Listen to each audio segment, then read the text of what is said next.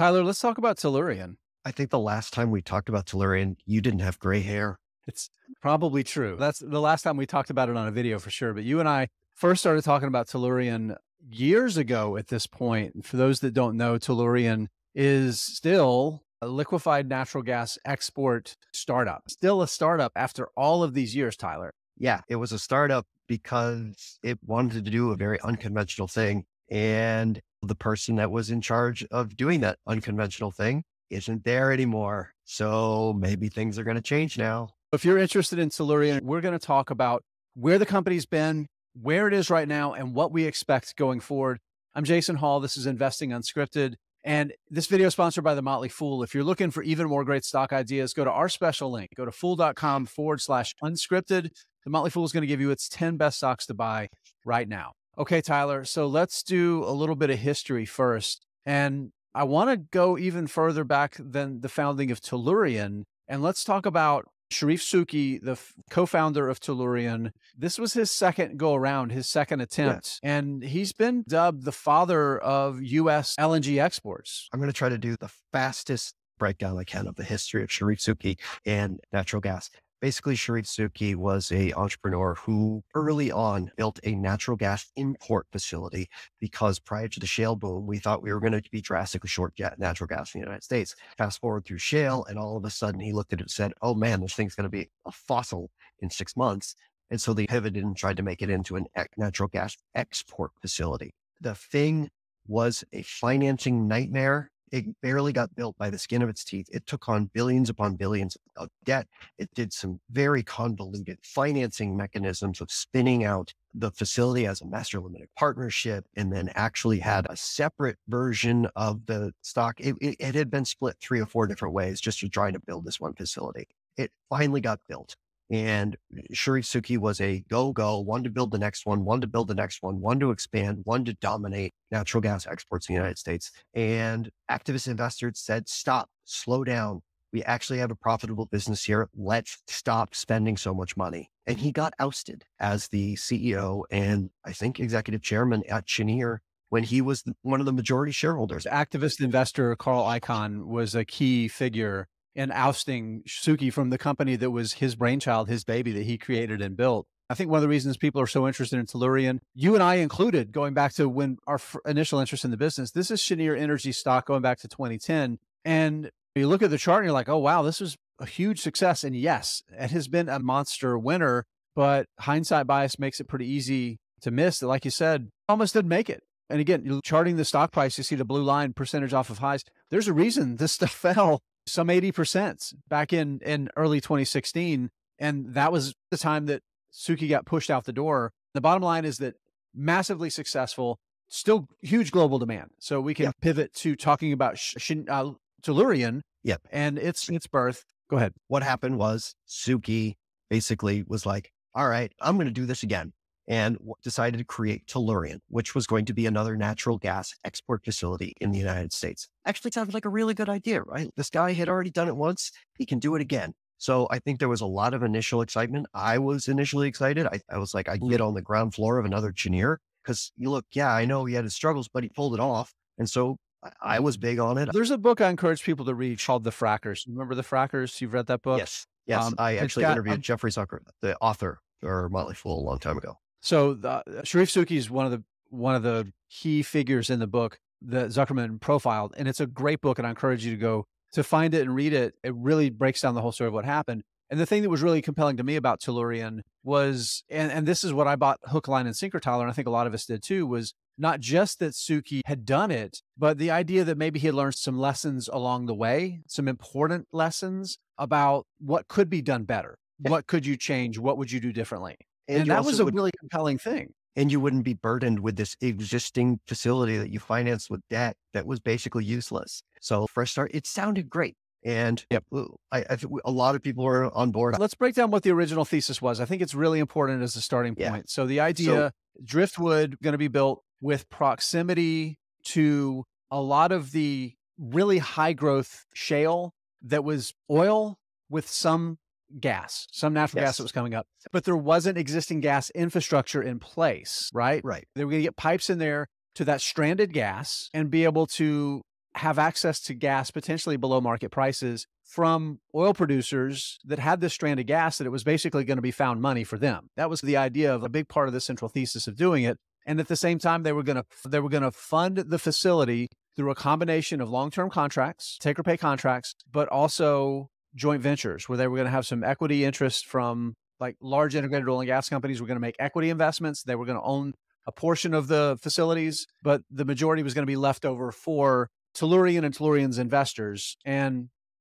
at the time, if you read the filings and if you followed the potential cash flows and you looked at as a potential model for valuation, if they pulled it off roughly directionally with what they were proposing to do, the stock had 50x potential. Here we are now, the stock thinks maybe less than $1 a share. This is where it went sideways, I think, largely, is that one of the reasons that they were able to get Cheniere done is because they locked up these really long fixed price contracts to basically says, look, we're not going to take any risk on commodity prices. We're going to just basically sell this volume to people and sell almost the entirety of production on contracts that are going to last 20 years. So when you could go to bankers with your finance and be like, look, these guys are guaranteed to buy it. They have take or pay contracts, which means they're going to take it whether they want it or not. And they're going to have to pay us the fee to process it. So there was like some modicum of safety built into was a risky development thing, because if it did get built,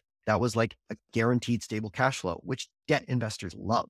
Tellurian didn't want to do that. They're like, we want to do this as equity partners, and we don't want to take on as many of these contracts. We want to sell to the spot market because we think selling to the spot market basically means instead of having a agreed contract price, sell it to somebody who needs it today, trying to play the difference between natural gas prices in the United States versus Europe versus Asia. Sounds attractive. It's very uncertain. And when you are trying to lock down billions of dollars in financing in debt, bankers want to see steady cash flow. They want to know that there is going to be revenue coming in the door. And they want certainty. They want predictability. And the model that, like you said, the model that they were trying to put in place simply didn't provide that. And it really became an issue, Tyler, not with the bankers, but with the potential equity partners, because we saw some equity partners line up. We saw, I believe, Shell, Total Energies partnered up with them. GE, Chart Industries. There was a lot of suppliers that were getting on board. And also there are very large trading houses, basically people who move commodities around the world. One of them is called Governor. The other one is Vitol. I think the other third is Trafigura. They're like the three biggest in the world. But those first two, they had signed deals with them. And those deals, they just eventually walked away because it was unreliable. Yeah, there weren't enough of these deals to get to a point where they could actually move forward, call in the capital, pay Bechtel to start building it, and begin moving forward with construction. So again, we've laid this background. We've talked about the thesis, what it was. We've talked about what sounded more optimized, but nobody went for, right? Some started to, but nobody getting out the checkbook, right? We saw lots of hands being shaken, but nobody started writing checks. And along the way, we saw multiple changes in management. We saw Sharif Suki, again, who's co-founded the business with Martin Houston, longtime oil and gas industry executive, who spent most of his career on natural gas as a big part of his entire career. They were running the board, so overseeing the vision of the company, but never day-to-day operational roles with the business. They were always on the board, and we've seen a litany of heavy hitters come through as CEO. Again, it just seems like there was nothing ever really substantially moved forward.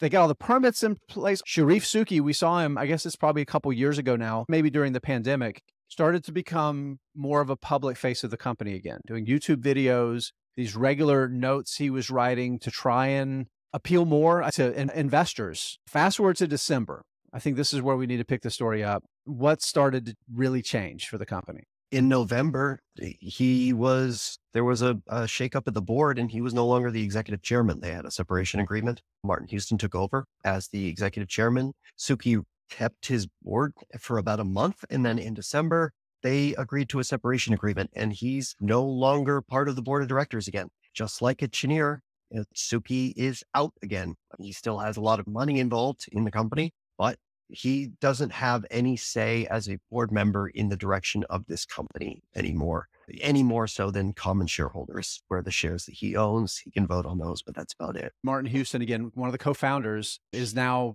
in as chairman of the board of the company. They made some other changes to the board with Suki leaving the board and filling that vacant position. So here we are, a reconstituted board. Some other things that changed with the businesses because they actually do have a little bit of cash flows going. One of the things they started to do in recent years is actually acquire and start operating gas wells, producing natural gas to try to drive some revenue. Still a really small business. My question for you, I don't think you're still a Tellurian shareholder. Tyler's not. He's shaking his head no. I still own some shares, not a significant position at all.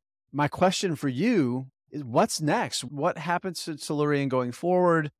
What is it going to take for the business to get turned around? I see two paths really for this to be a success. The first one, I think, is management comes out and says, hey, all that new equity financing, spot market arbitrage, all that stuff. No, we're going to throw it all out. We are going to run the Cheniere playbook. We are going to go lock up a bunch of long-term contracts, fixed prices, fixed fees. We're going to do it the same way and it's how we got all the financing for Cheniere. That's how we're going to do it again. If they do, that could work. The other thing they can do is go to a bunch of large developers or large natural gas producers in the United States or somebody that's got a boatload of money and needs to spend it on something and say, hey, are you trying to develop a natural gas export facility, but you don't have your permits yet, or you don't have a location set down or all that stuff? Hey, guess what? We got a shovel ready project right now, ready to go. All you gotta do is buy us and you can cut to the front of the line and Bechtel is ready to go. All you got to do is sign a check. And I think those are the two things. If the former happens, I might sniff at it.